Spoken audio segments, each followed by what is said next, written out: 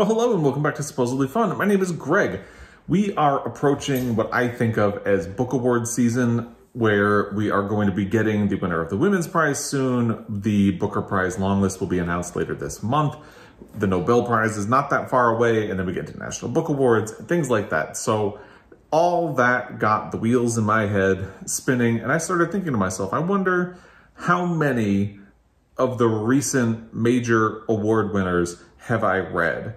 So I thought, why not do a video where I look at the list for the winners of the last 10 years and see how many of them I have read. Now, for the sake of time in this video, I am planning to only look at the 3 awards that I consider to be the major awards of the literary world: the Pulitzer Prizes, the Booker Prizes, and the Nobel Prizes for literature. I know the Nobel Prize does something very different in that it awards a body of literature and not a specific work, but to me, those are the 3 heavy hitters. And if there's time at the end of this video, I will try to do the Women's Prize and maybe the National Book Award and call it good with those. If I don't fit in the Women's Prize and the National Book Award, because I'm assuming I will be out of time at that point, I might revisit in another video. Maybe an individual video, one for the Women's Prize when the winner is announced and one for the National Book Award when the long list is announced. I don't know, all of that depends on timing, and I'm wasting time by talking about that. So let's start with the Pulitzer Prizes, my beloved, and go back through the last decade of winners. And when I say decade, I'm going to include 2010 because to me, 2010 is a nice even number to start on, and then we'll go from there. It just so happens that the Pulitzer Prize has a 2021 winner and the other awards don't because they haven't been announced yet, but we're gonna go with it. It'll be fine. I did pull some books off of my shelf that I am pretty sure I remember will qualify for these, so I can hold some things up. But I'm guessing I'm going to have the least success with the Nobel Prize winners. I will have the most success with the Pulitzer Prize winners. So let's start with the Pulitzer Prize winners, because I think that's the area I will have read the most books. It's my beloved. I'm doing my Pulitzer Prize project. And because it is an American prize specifically, I feel like that is where I'm gonna shine. So why don't we start off shining? So let's start with that 2021 winner, Louise Erdrich, for The Night Watchman. If you follow along, you know I have read this book. I did my reaction video to it not that long ago, and I'll link it down below. And I feel like it's something of a career achievement award for Louise Erdrich, who is an author who is definitely worthy of a Pulitzer Prize, but I don't necessarily feel that The Night Watchman is the book I would award for her. I had a sort of mixed reaction to it. I think it's good. I don't think it's great. But I'm very happy that we now live in a world where Louise Erdrich has a Pulitzer Prize. So sort of mixed feelings about that one. But at the end of the day, I did read it, so I have that in my favor. And when we go back to 2020, we talk about The Nickel Boys by Colson Whitehead. I did read that book, and I was very lucky that I included it at the last minute in my Pulitzer predictions for that year, because I really didn't think it had a shot at winning. Not many people win 2 Pulitzer Prizes for fiction, and this was Colson Whitehead's 2nd Pulitzer Prize for fiction in a very short time span. So he managed to pull that off. I enjoyed The Nickel Boys. I know there are people out there who did not enjoy it very much. I did, and I don't have a quibble with it winning the Pulitzer Prize. It may not have been the book that I would have chosen for that year, but I don't have a problem with it winning at all. I'm actually kind of happy for it. I'm not as happy when we get back to 2019, which was when Richard Powers won the Pulitzer Prize for The Overstory, a book that I tried to read. I actually had it from the library, I think, when it won the Pulitzer Prize. And I got through the first section and a little bit into the second section before I bailed. I may try to revisit it at some point, since I feel like I should try to finish it for my Pulitzer Prize project, but I just don't know. I really didn't enjoy it. I feel like the first part feels like short stories, and they're all beautiful short stories, but in the second part, when you start revisiting them and expanding on the story and it gets weirder, it really lost me. So I read it, but I didn't love it. 2018, we get to Less by Andrew Sean Greer, another book I just happened to have from the library when it won the Pulitzer Prize. Less was a huge surprise. I don't think a lot of people would have predicted that it would win a Pulitzer Prize. So I did read it. I was in fact reading it as the announcement was made, but I feel like that is a perfectly fine, perfectly good and enjoyable book that had no business winning a Pulitzer Prize for fiction. I know that sounds a little bit mean, but that's how I feel about it. And I'll talk a little bit more about it at some point when I do a Pulitzer Prize deep dive on that as part of my project. So I'll save a lot of my thoughts on it for that. By the way, it doesn't matter for our purposes here today, but I feel like I want to give a little bit of time to some of the more recent winners of the Pulitzer Prize before I cover them for my project, because like The Night Watchman, I did a reaction video to it, but I don't want to do a Pulitzer Prize deep dive, even though I read it within the last year and it's fresh in my mind, because I feel like I want a little bit of time to pass, not for historical context or anything like that, but I think it's only fair to let a bit of time go before doing a full deep dive or analysis of it. Do with that information what you will. That takes us to 2017 when the Underground Railroad won. That was Colson Whitehead's first Pulitzer Prize for fiction.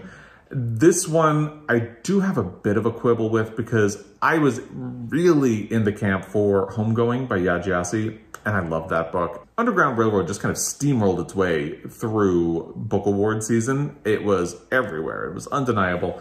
And I thought it was a good book. I actually appreciate what it did a lot more since I first read it. I read Homegoing first, and so by the time I read Underground Railroad, I felt like I had gotten everything it put out there from Homegoing already. But I have grown to appreciate what the Underground Railroad did over time. And that is why I want to give these recent winners a little bit of time before I do any kind of Pulitzer Prize deep dive on them. The Sympathizer by Viet Thanh Nguyen was the winner for 2016. I did read that book and I did not love it. I think Nguyen is a great writer. There are aspects of that book that I liked, but on the whole, it just didn't do it for me. So I read it, but didn't love it. Now we get to a book I actually own. Isn't it interesting that I've read all of the recent Pulitzer Prize winners, but you have to go back to 2015 to have one that I actually own, All the Light We Cannot See by Anthony Doerr. I did read this book and I loved it, which is kind of surprising because it has a lot of things in it that usually irritate me. It's got very flowery prose. The plot of the book depends on some contrivances and things like that, but I just love this book. And I am not so excited about his upcoming book, but I feel like I should go back and read some of his earlier work. I've heard that Shell Seekers, which is a story collection that Anthony Doerr wrote, is great. So I did read All the Light We Cannot See. So far, I have a perfect track record for the Pulitzer winners, but I know it's going to end by the end of the decade, and I have a pretty good idea where that will be.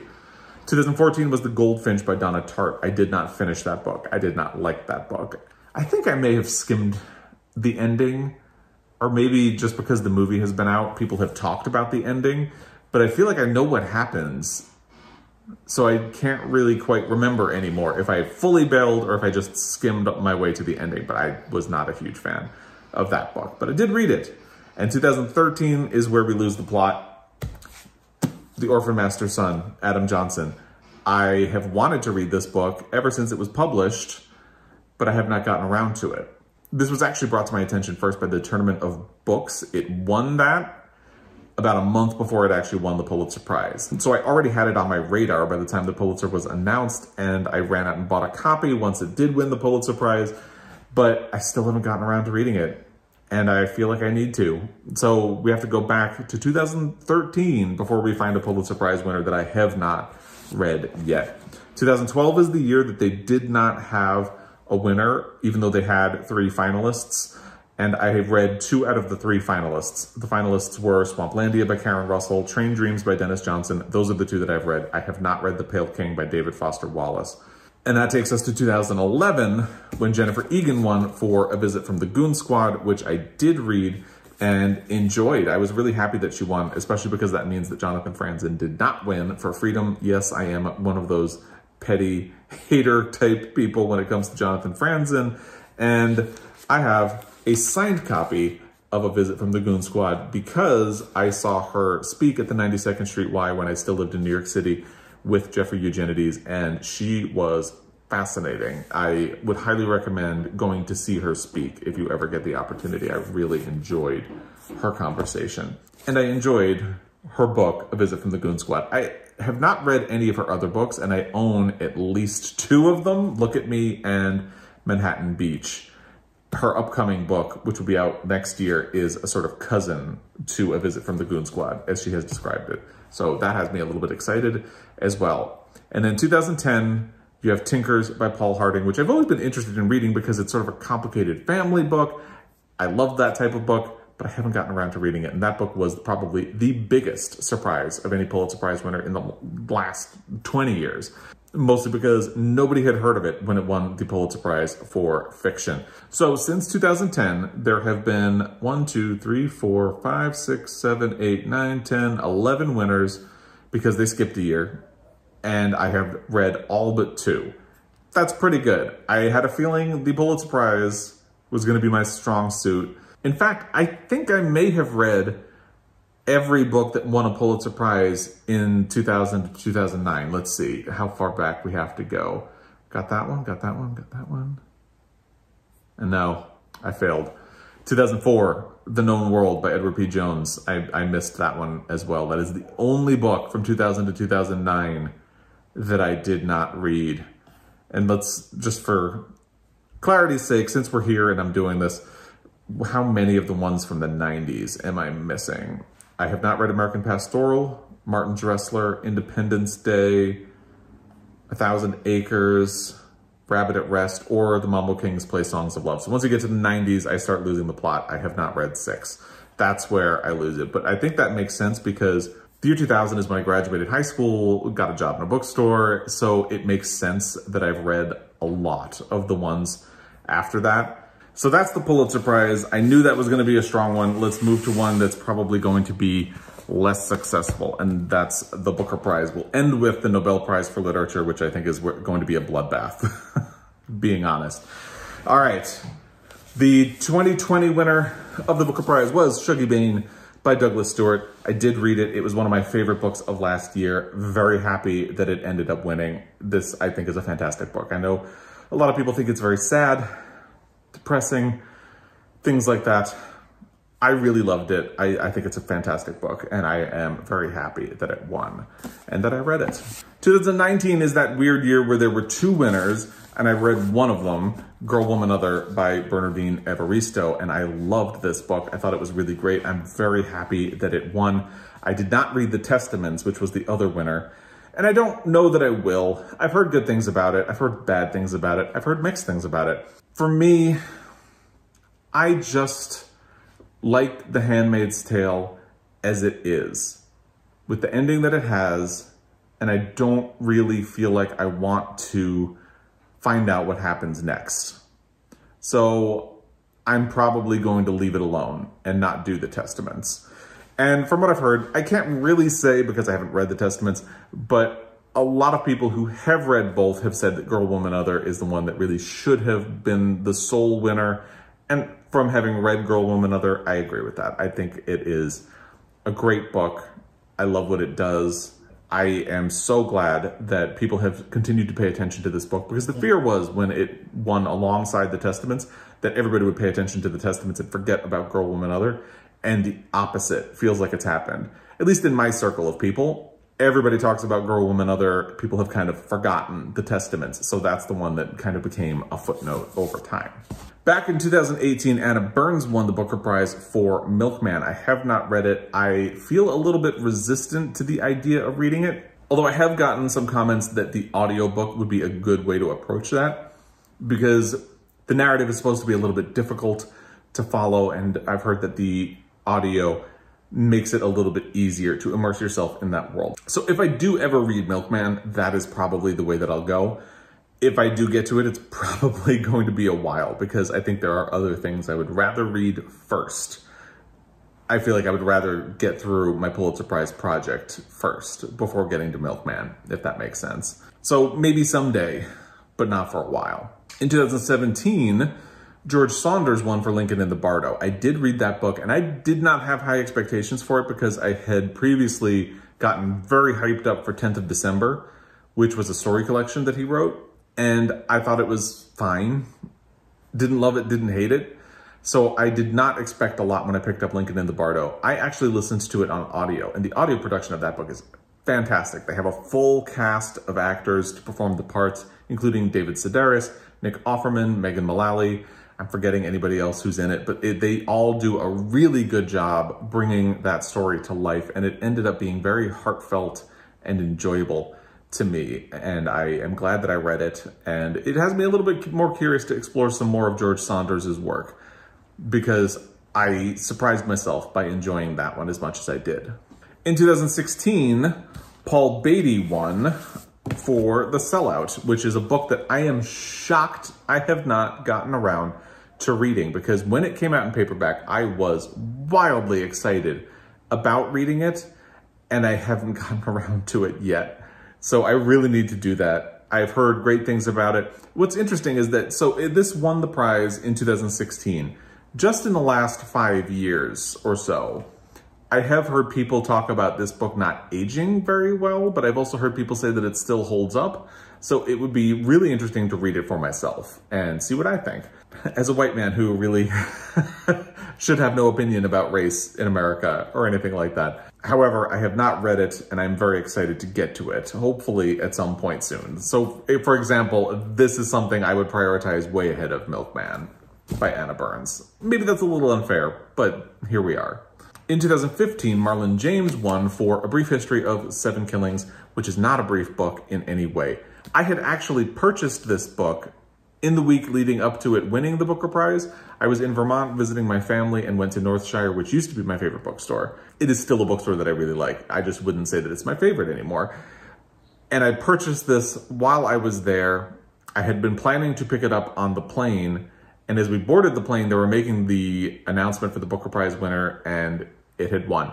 So I actually started it right after it won the Booker Prize. Here's the thing. Actually, my bookmark is still in it, so I can tell you how far I got. Page 79.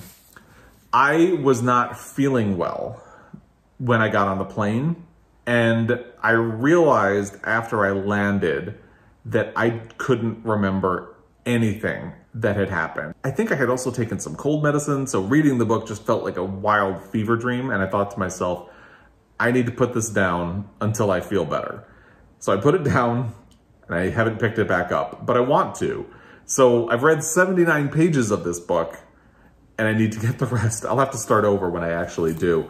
But actually, I'm just curious if that is in Northshire Books. Yeah, it is a Northshire bookmark on page 79, letting me know that that is where I left off. And actually, there is some other piece of paper in here, and I wonder what that is. Oh my gosh, it is my plane ticket for Delta. So that lets you know, yes, I was on a plane when I picked this up, and oh boy, that turned out to be a mess. In 2014, Richard Flanagan won for The Narrow Road to the Deep North. That was a book I really wanted to read at the time and never got a copy, never got from the library, and still have not read. So it is something that I would be interested in. I would read that before I would pick up Milkman as well. I feel like I'm being mean to Milkman throughout this video, but here we are. In the years since, the urgency to read it has died down, which is probably normal since it's been a while at this point, but I would like to read that book at some point. I am less excited about 2013's winner, Eleanor Catton's Luminaries. I have heard mostly negative things about that book, and since it is a brick of a book, I feel like I would be passing that one completely. So let's be nice to Milkman. I would read Milkman before I would read Luminaries.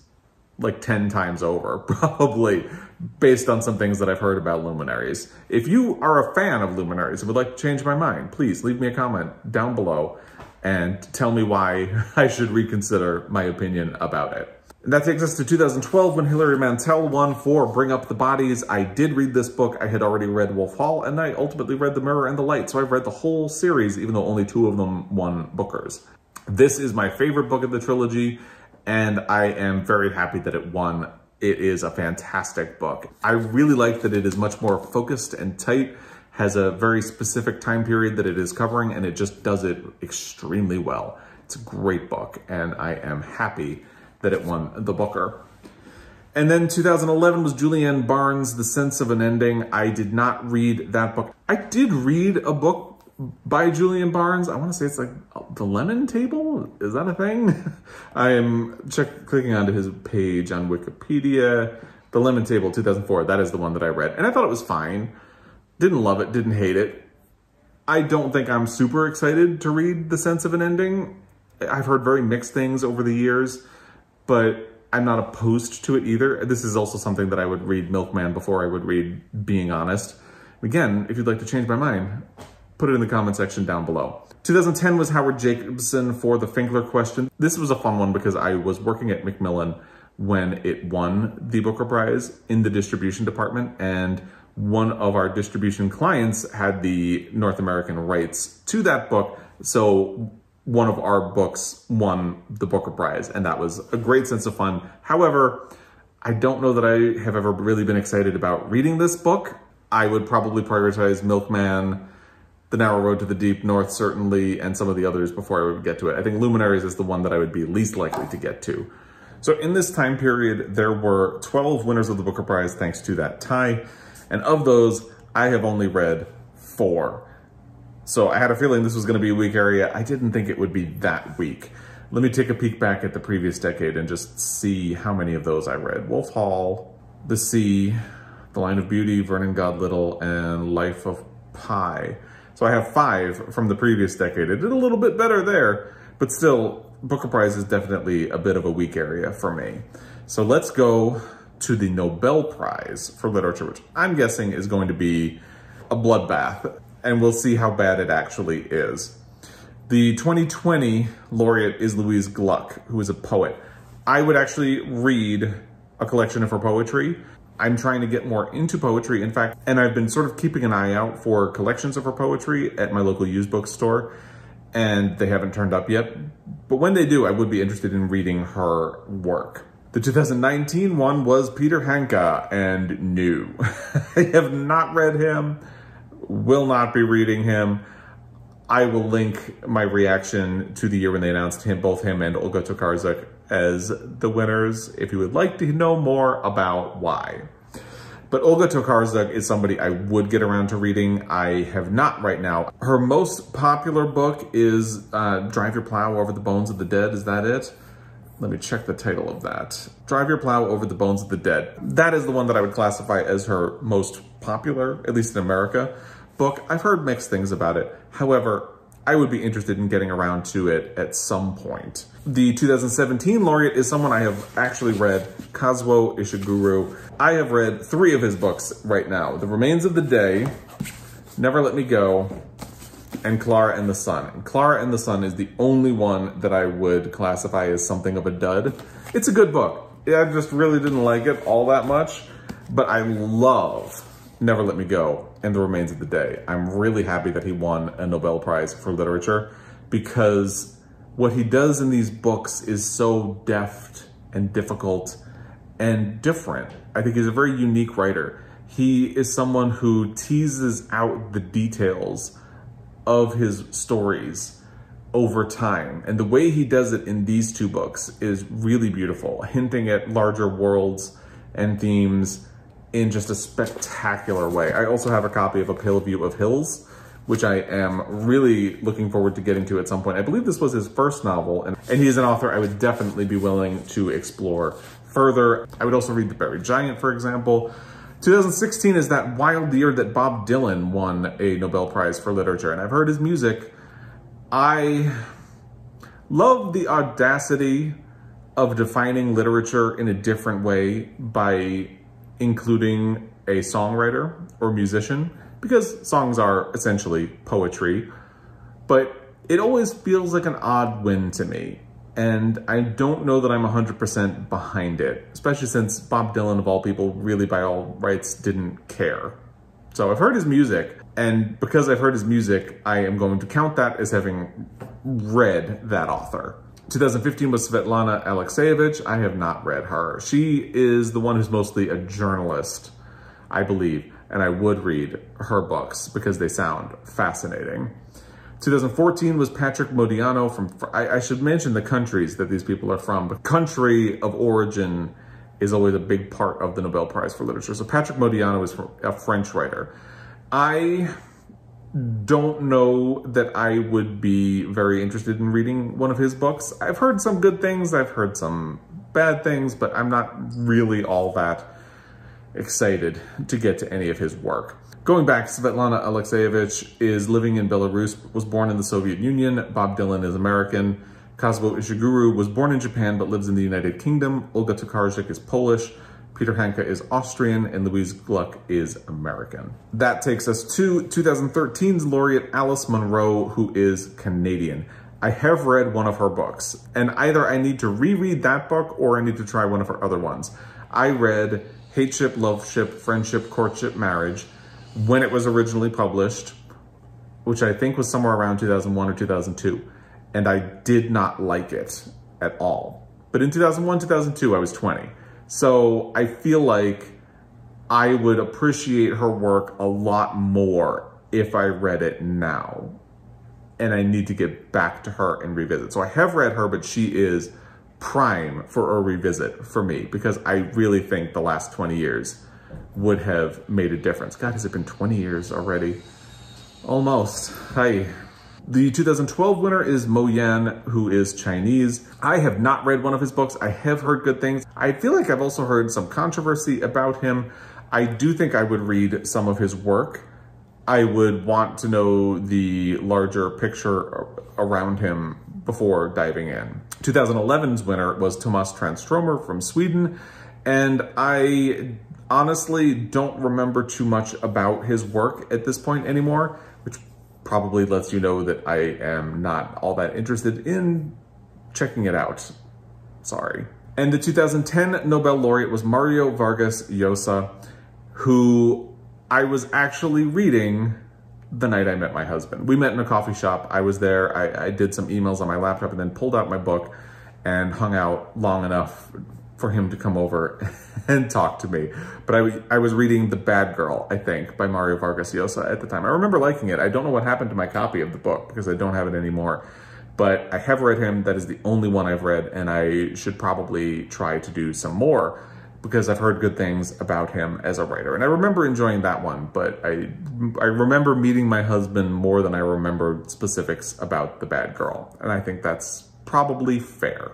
I'm gonna call it there. I'm not going to dive into the Women's Prize or the National Book Award. I think what I'll do is, as we get closer to the announcement for the Women's Prize, I might look at them specifically and maybe like all of the winners and see how many of those I have read.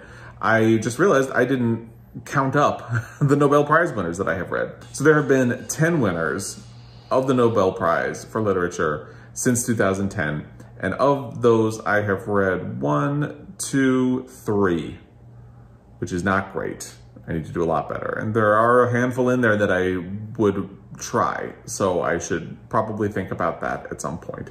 But anyway, I'm gonna leave it there for now. And then maybe as we get to the announcement of the long list for the National Book Award this year, I will look at some of the recent winners for that and do the same thing. If it's something that interests you. We'll see how this one goes and maybe go from there. But I would also love to hear how many of these books and authors you have read. Please let me know in the comment section down below how many, if there are any that you would recommend, and if there are any you would recommend I or other people watching this would stay away from. Please, let's have a big old discussion in the comment section down below. As always, I really appreciate your time.